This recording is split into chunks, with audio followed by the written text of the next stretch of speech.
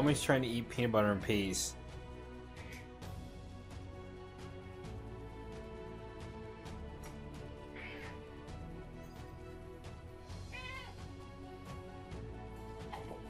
That's not your peanut butter.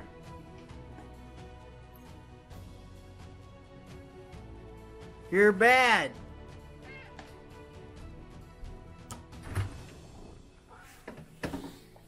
Alright, so back onto the Subaru, and I want to show you a couple things here.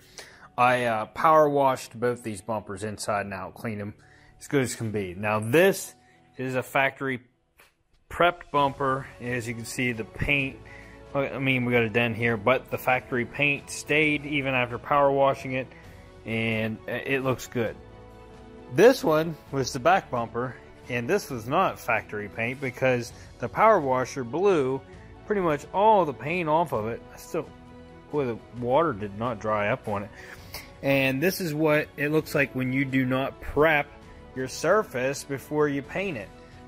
The power washer just pretty much blew all of the clear coat, base coat, and some of the primer off because this was never prepped.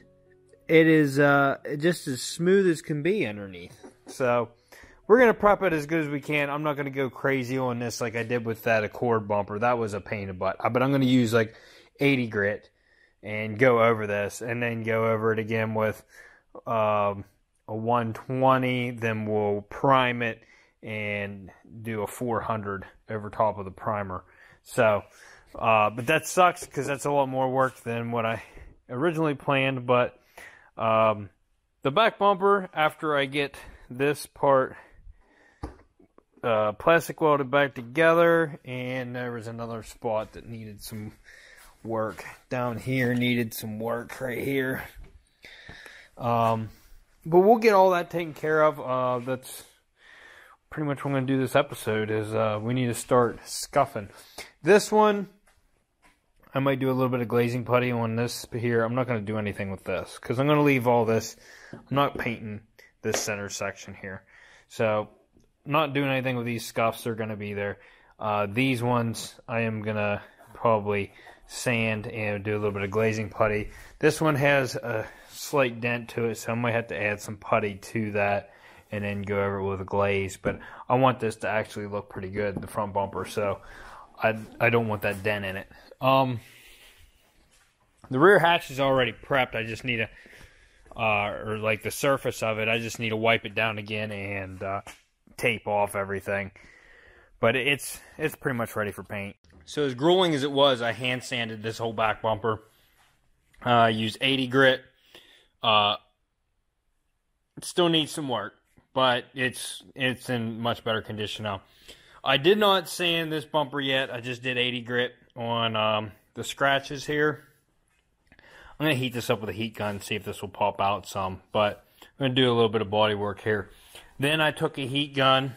As you can see, this crack was spread apart, and it just didn't want to form back to shape. Now, if you look at it now after me putting the heat gun on it, it takes shape pretty well. And it's pretty close to where it needs to be. So I'm going to get a plastic welder out. We're going to do the steel mesh right here. And then we'll work it down around there and get as much of that steel mesh in there to mend this bumper back together.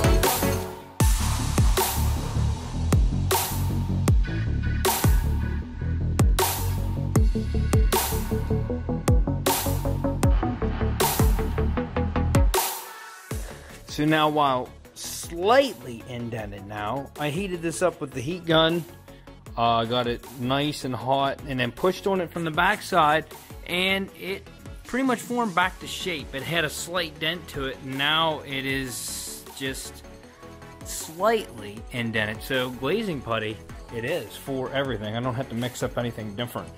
So we'll do a little bit of glazing putty here, a little bit of glazing putty here, and smooth this all out.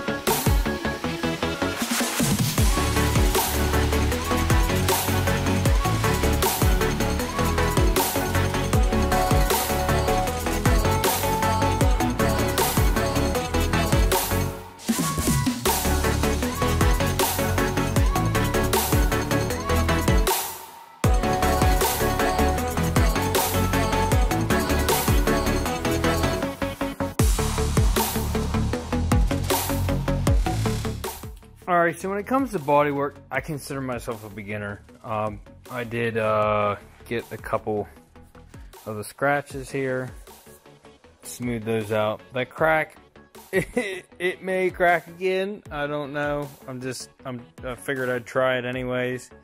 There was a spot here, sanded it down.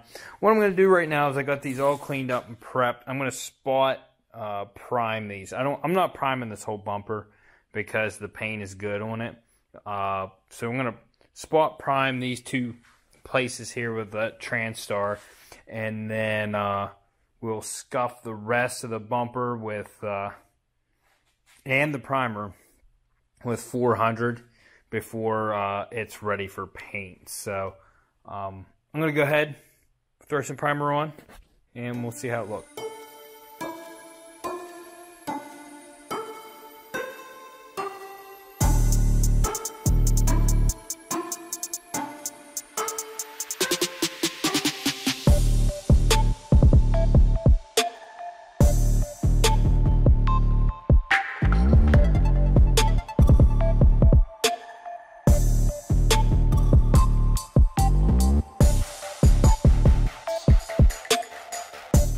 Now what I've done so far, it took me all evening. I'm trying not to make this video boring, so I didn't want to bore you with a bunch of sanding and a bunch of puttying and more sanding and more putty and more sanding. So I'm just like, I'm giving you little snips of what all went on. This bumper looks really good now. Like, that doesn't look like it had any damage there now. It's pretty smooth. As for the scrapes over here, I can still see them just slightly through the primer, but when we sand the whole bumper and the primer, that'll smooth out. I'm priming this whole bumper with Transtar, and that's why I'm not, doing any spots or anything like that. Since this did not grip that good, I went over with 80 grit, then went over with 120, then filled a couple spots, and I'm going to spray it at 120, and then we're going to have to scuff it again after that, with after we prime it with 320 or 400, and then it'll be ready for paint. The hatch is ready.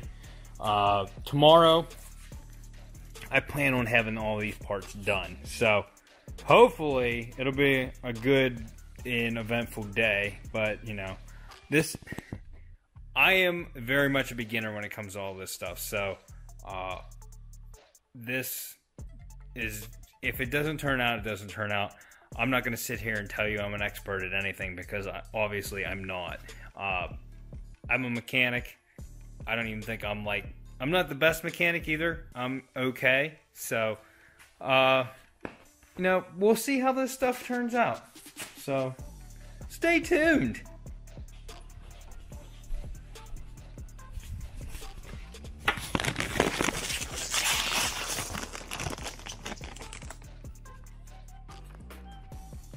How? Really? Can I just have them in peace? Please? Please? Please? What do you want? You don't even like him. You give her a chip and she just stares at it, and then he comes over and eats it. Because he's a meanie. You're meanie. Alright, so there's supposed to be like 3 or 4 people come look at the Jimmy today. I don't think they're all going to show because that's how it always goes. That rhymed. But I need to get this thing fully coated in primer. It's pretty much ready except for cleaning. So I need to wipe it down really good, get it really clean before we put a good coat on that. This, I sanded the primer, got it all feathered out, and it turned out really good. It's really smooth now. So then I gotta scuff the rest of the bumper. And I think I'm gonna do on this, the grill is this color. So I think I'm gonna leave this line that is right here, just inside this groove. I'm gonna leave it that gray, so it matches the grill, and then I'm gonna do the face of this black. So, and it's really hard to prep inside there also. So I'm just gonna sand the face of this, and the top, and I don't know if I'm gonna leave these black or if I'm gonna paint them. It'll be a surprise. So, anyways, I'm gonna get that prepped first, and then we'll come to this.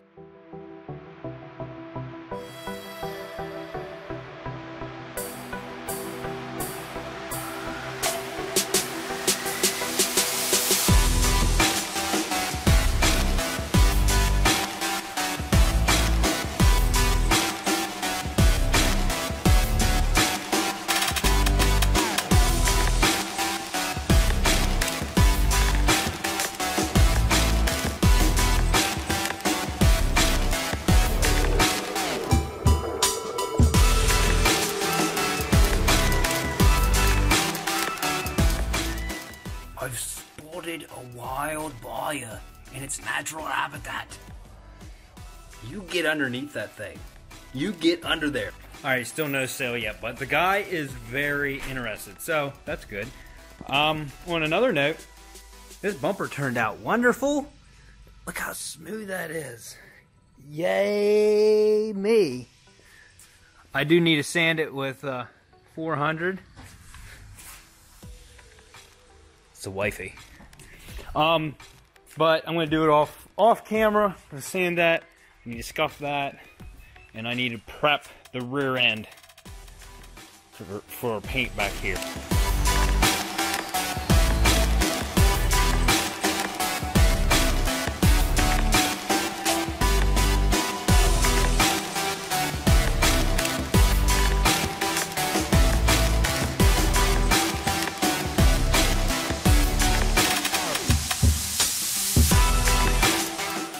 Alright, time for rounds of paint. I sanded this. I cleaned them twice. I went over everything twice. Wiped them down completely. Sanded this. Prepped it so that we have a silver line on the inside. I think that's going to look really nice. Then over here, since we did some body work and we had to scuff this side, black, black, black, everything is black. And right there's the body work we did, black. So it's time for rounds of black. It's time to black some eyes. Now I could be totally wrong, but I got semi-gloss black instead of gloss black, so I figured the clear coat would stick to it better. I could be wrong. It's just a theory of mine, so that's what I'm doing. And this is what we're putting on everything. Let's go down.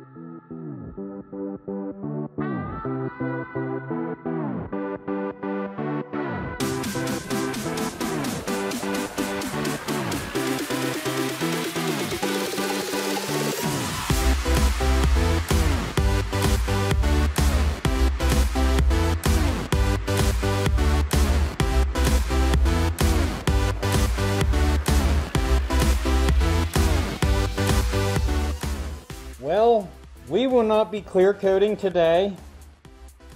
and I'll show you why. Anyways, the hatch turned out perfect.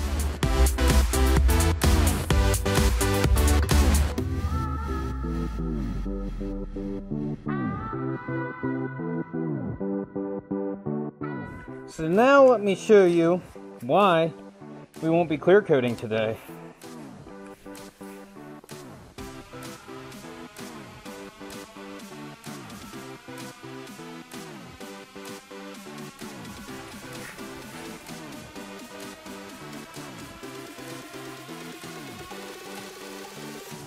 It is very hard to see. The front bumper is honestly not too bad, but it has runs. The back bumper is horrible. I have runs everywhere. And the hatch turned out perfect. But the side pieces have runs. These side pieces. But the hatch turned out perfect. That's semi-gloss black. It's perfect. But I will have to scuff it now because we're not going to have a chemical bond, because I'm going to have to wait. And I don't want to mix up that clear coat and only do the hatch, because then I won't have enough to do everything else. So there's a little bit of runs on this side too. Not near as bad, but they're there. And I don't want those runs in it. I think we can make it look better. So that's what we're going to do. We're going to have to wait until tomorrow. It just really sucks because I was definitely ready tonight. I was gonna do it. Wanted to have it done. But whatever. I guess we can see if we can wire the stereo in. The stock stereo is just not working. There's like hardly any sound coming out of it. I got that one deck out of a Forester.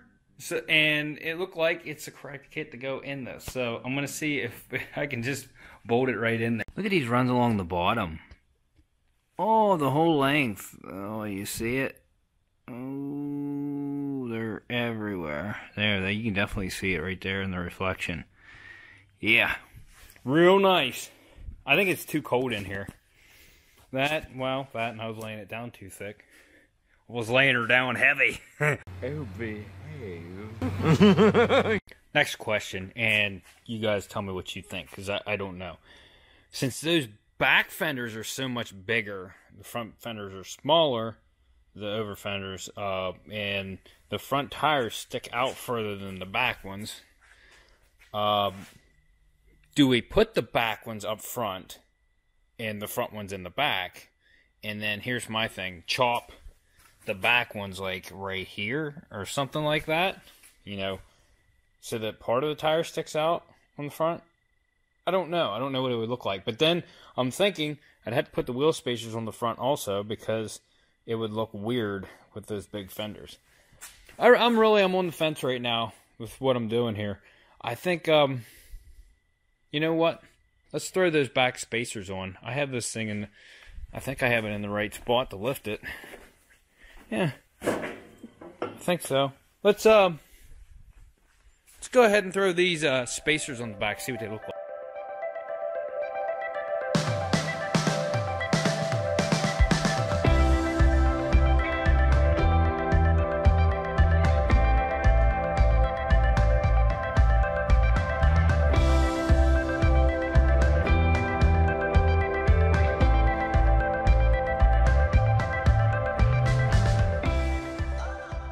Well, that's kind of a bummer. Those aren't the sizes I thought they were. So those aren't going to work. So we're not going to run wheel spacers, because I'm not spending more money on this thing than what I already have in it. So, yeah. So we're just going to have to get creative. Like I said, this bumper's different. I think it's going to look good. Black bumpers, gray. Might do a little bit of body work here, so we're gonna bedline this, I believe. Yeah, this thing's gonna look mean when it's done, but I still need to figure out the flare thing. I'm still not sold on this setup, but I don't know, and maybe once I see it on there, maybe yes, but I don't know. Alright, So I actually like the look of the big fender flares on the front. I think it makes it look wider. It gives it an aggressive look. But the back ones being smaller makes it look odd. Makes it look awkward. If you look at it down the side, the flares actually stick out about the same amount because the front is skinnier. But it still looks odd.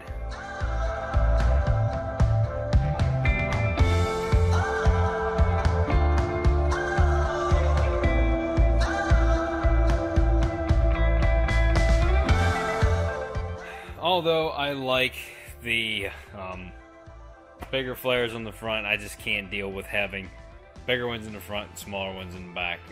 It bothers me now. So we're just gonna have to go back to bigger ones in the back and smaller ones in the front, and just deal with what we got. I think this thing is still gonna be bad when it's done, but let's go ahead and throw the stereo in.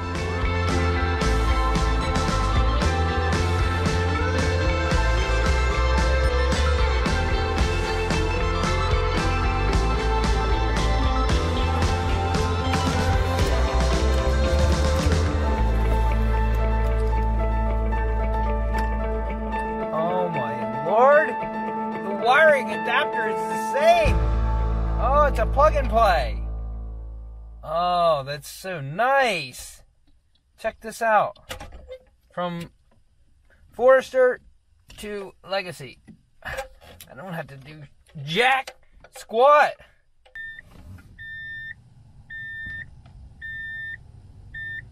I don't even know if this deck works.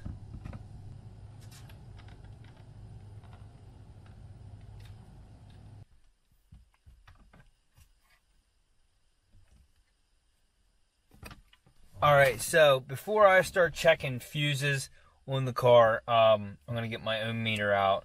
Alright, so I just tested the wires. I'm like not getting power to anything. So the stock deck may have been good. Whatever. We're gonna put an aftermarket one in it because we like to jam. So I'm gonna mess with some fuses, come back, and hopefully have this radio powered up here in a second. Well, go figure. This deck is dead. We did have a bad fuse after I put the fuse in. This thing will hum for a second, like it's trying to find a CD or something. The screen will not turn on. I'll put power to it. Hold on a second here.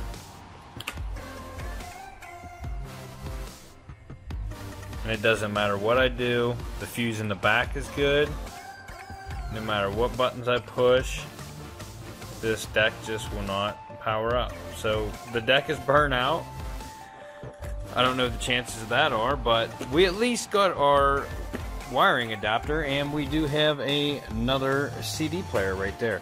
Although I should probably just plug the stock one back in. Nah, we're gonna put that in it. Let's do that.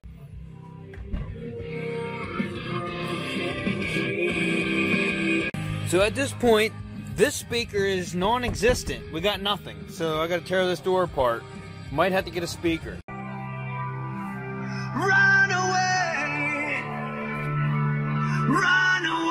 Okay, so some of these door clips were stuck in there so hard that I actually broke part of the door card, so I may have to put some screws in it, but I couldn't believe it. They would not come out. There's a clip there that would not come out, a clip there, and then there's one right here.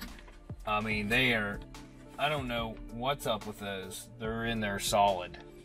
So, anyways, I don't know if you guys recognize this speaker. This is the Rockford Fosgate speaker that came out of the Lancer door that I got, the aftermarket one. Or the one that I put on the car. The car didn't have Rockford Fosgate, so I took this out and put the regular one in. But it's a good speaker, and it's the same size. And I think if I can get the adapter ring to bolt to this somehow, I'll be able to just bolt it in. So I'm going to try that, try to see if I can get this to bolt up. Otherwise, I don't know how I'm going to get it to mount, because this speaker is not like a regular speaker. It's got a whole plastic housing and everything. So I need to try to find some way to get screws into those plastic supports back there. So we'll see what I come up with. My battery on my camera is getting low, so I don't have much time.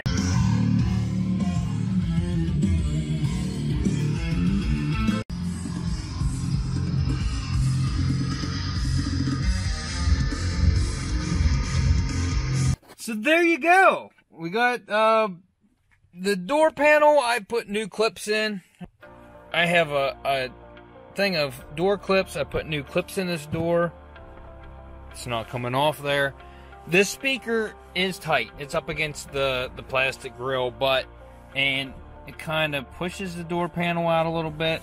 But I think I haven't even tried to shut the door yet. Let's see how it shuts. It shuts fine, and all the other clips are in. So, all right, everything works. Yeah. And although I do really like that semi-gloss finish, it's going to have a gloss finish when it's done after we clear coat it. But I do think that's really cool, and it's an idea for maybe a vehicle down the road. I do like semi-gloss. I think it looks really cool. So we're going to close this episode out right now. My memory card's full, and I'm tired. So on that note, I hope you guys enjoyed this episode. I know bodywork sucks. Watching me do it probably isn't as bad as doing it. So if you enjoyed it, go check out some of my other videos, my old projects. Like, subscribe, and we'll see you on the next episode on Rap.